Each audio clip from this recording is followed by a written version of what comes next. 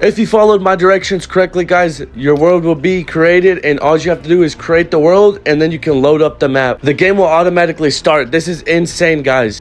Yo, what is up, YouTube? In today's video, I'll be showing you how to access the Lego mode, even creating your own map, and even telling you more information about the Lego mode. But before I start the tutorial and leaks, make sure to hit that like button and subscribe. If you're new to my channel, I do daily Fortnite content, and I also giving away the battle pass to a lot of my subscribers.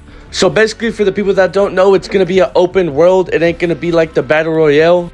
For the people that have the world saved already and they can access the Lego mode, you can check your locker. A lot of more skins have been added and it looks pretty crazy. They're still working on some of the other skins. As you can tell at the bottom, those skins need to be worked on.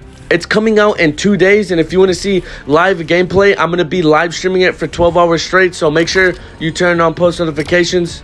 So here we go, guys. This is how to create the world. As you can see, I've already created one, but that's not going to be there for most people.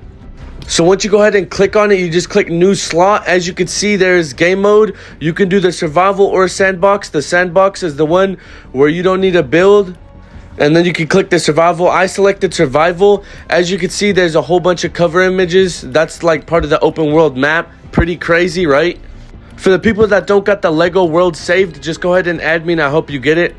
This is so crazy, guys. Like, this is a whole game changer for Fortnite. If you go ahead and start scrolling down before you create the world, you have so much more options to have enemies, no enemies. This is your own world.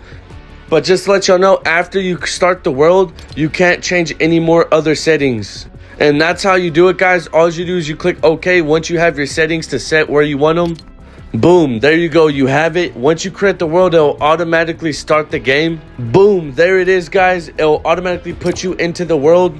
So thank you for waiting patiently. Here's how to get this map.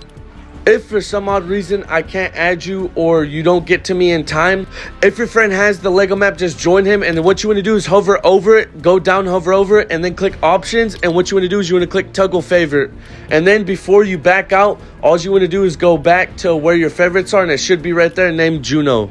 That's pretty much all I have for this video, guys. Make sure to hit that like button and subscribe if you enjoy my content. God bless everyone. I'm out.